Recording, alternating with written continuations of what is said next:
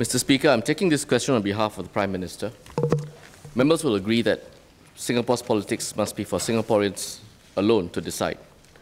Worryingly, however, the internet and social media have created a new, vast and easy playing field for foreign interference. Among others, we have read about foreign interference in the politics of the United States, the UK, Ukraine, Australia, France, Germany, Netherlands, and New Zealand. Clandestine and sophisticated tactics were used to fracture social cohesion and influence election outcomes through the spread of disinformation and half-truths and exploitation of sensitive issues. In the US, indictments by Special Counsel Robert Mueller lay out how a foreign hostile information campaign systematically and surreptitiously sought to influence the outcome of the 2016 presidential elections. More than 2 years before Election Day, a foreign organization had started infiltrating American society.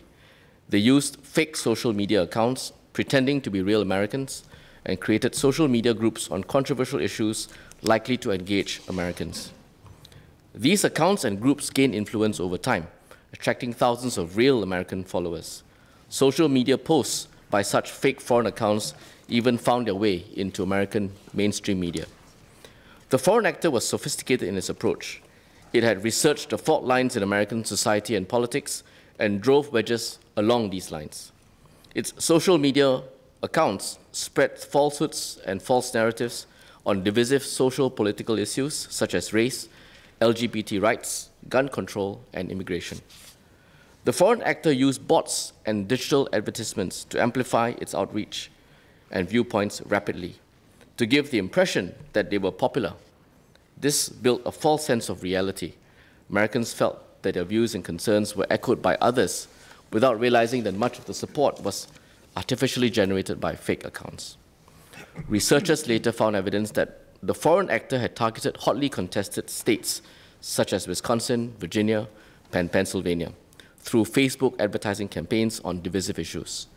For example, voters in Wisconsin saw more paid ads on gun and race issues because these issues held more sway with them. Those with household incomes of less than US $40,000 saw more paid ads on the issues of immigration and race.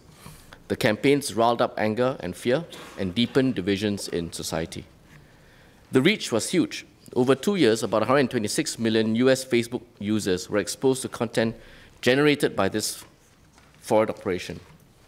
Americans were also deceived to believe that they were part of spontaneous local movements when they were in fact being manipulated by a foreign actor. In one instance, the foreign organization cultivated two ideologically opposed Facebook accounts, fake Facebook accounts, the United Muslims of America and the Heart of Texas, and organized a protest and counter-protest at the same place and time to orchestrate discord on the streets. Real Americans in both camps turned up and demonstrated in opposition to each other. One man even brought a rifle. This hostile information campaign was not only to influence the outcome of the 2016 presidential elections, its longer-term objective was to undermine Americans' institutions and democracy. The campaign polarized and generated deep suspicion within American society and against its institutions. We saw a similar pattern of interference in the UK referendum on Brexit.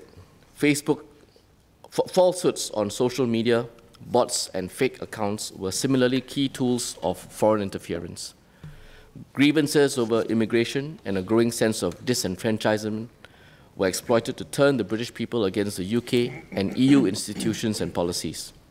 A steady stream of anti-immigration falsehoods by foreign-linked social media accounts made people feel threatened and built a narrative of a British government that was failing to protect its citizens. There is also research suggesting that more than 150,000 foreign-linked accounts tweeted over 45,000 pro-Brexit messages in the last 48 hours of the campaign. The 2017 French presidential elections was also the subject of foreign interference. Just 2 days before the second round of voting, 9 gigabytes of data hacked from presidential candidate Emmanuel Macron's campaign were leaked online. In just 3.5 hours, the leak was tweeted 47,000 times, with some suspicious Twitter accounts, likely bots in action, posting more than 150 tweets per hour.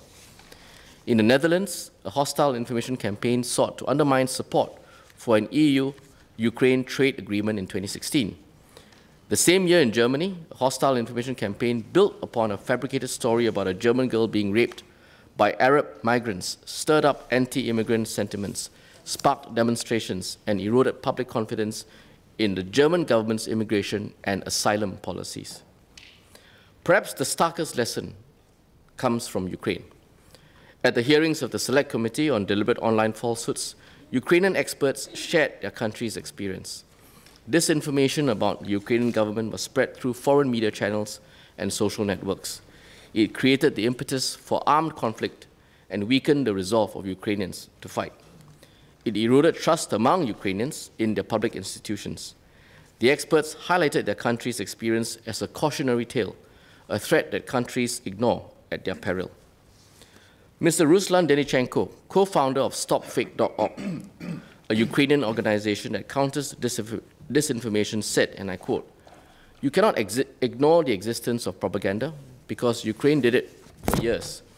And it might happen with any country that one day you can wake up and look in the window and see people with machine guns who kill each other because somebody on TV persuaded them that they should hate each other.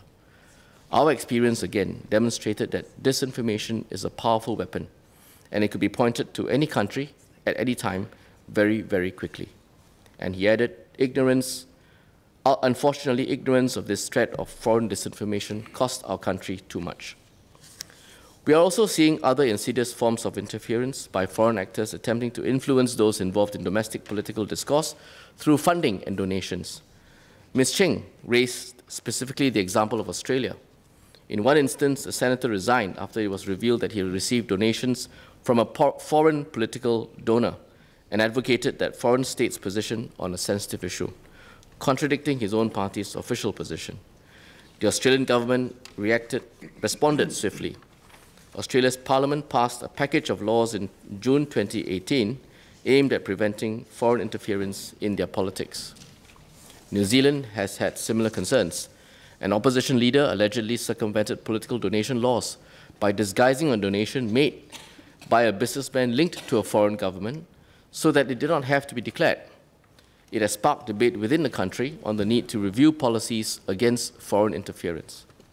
Indeed, today, information can easily be weaponized by foreign actors at a low cost with anonymity and impunity. No country is immune. This is asymmetric information warfare fought in a theater and era with no distinction between war and peace. In this battlefield, Singapore, an open, democratic, digitally connected, and diverse country, is especially vulnerable. We are a young country with sensitive fault lines that foreign actors can exploit to foment distrust and ill will among our various communities. They can easily deploy the same tactics, both clandestine and overt, that we have seen elsewhere, to undermine our democratic processes and institutions and subvert our policies.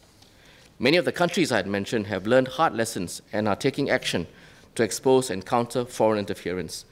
We are likewise developing a strategy on two fronts. First, we need to sensitize Singaporeans to the threat and nurture a discerning public. We are our own first line of defense. We must learn to be skeptical of and be able to discern falsehoods or half-truths and detect foreign actors and their attempts to interfere in our politics. When they seek to create schisms in our society, we must stand together.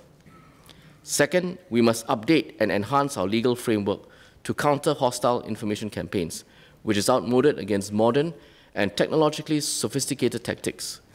We must also take further measures to minimize the possibility of politically involved individuals and organizations being subverted by foreign actors. On hostile information campaigns, new legislation should have two broad objectives. We must be able to act swiftly and effectively to disrupt and counter false, misleading, and inauthentic information and narratives spread by foreign actors. We must also be able to preemptively expose clandestine foreign interference campaigns. In the physical world, foreign actors may interfere in our domestic politics through the use of proxies, by funding or donating to politically involved individuals and organizations, or by taking on key leadership roles in the organizations. Our laws must minimize the possibility of such entities being thus used and manipulated. We must not allow foreign actors to undermine our political sovereignty, nor our ability to make our own choices on how we want to govern our country and live our lives. The threat is real, and we will be moving on these issues later this year. Thank you.